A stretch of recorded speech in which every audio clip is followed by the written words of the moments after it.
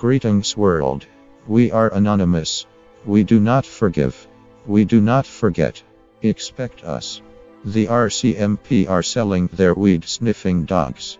The 15 sniffer dogs belonging to the Rcmp's road safety team will be sent packing after the legalization of cannabis. The dogs were trained to detect weed, which should be legal by the fall, making them redundant. The animals will be sold to other police agencies around the world where cannabis is still illegal. Older dogs, generally those over the age of 7, will be retired from service. These dogs often work on the roads, and when they smell drugs, the police have to search the vehicle. After legalization, an arrest made in this way could be called into question. So they now have to change the dogs. New police dogs for the unit will begin their training before the summer and should be in service by January 2019.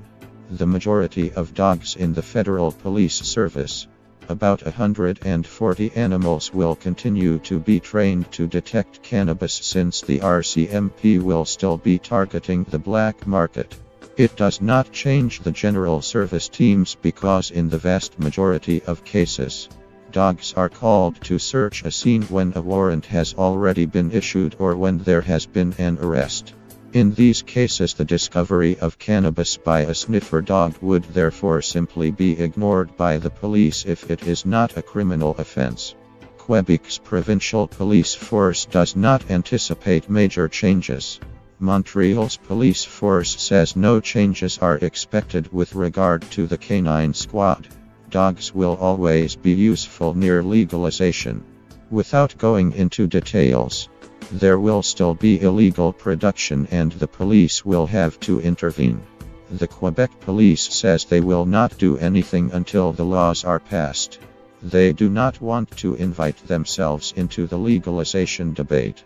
At the Canada Border Services Agency, the training of detector dogs will also not be affected by the legalization of cannabis.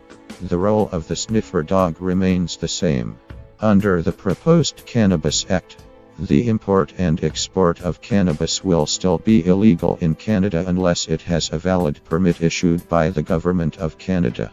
As is currently the case, permits are issued for specific purposes only: medical, scientific or industrial, such as hemp. We are anonymous. We do not forgive. We do not forget. Expect us.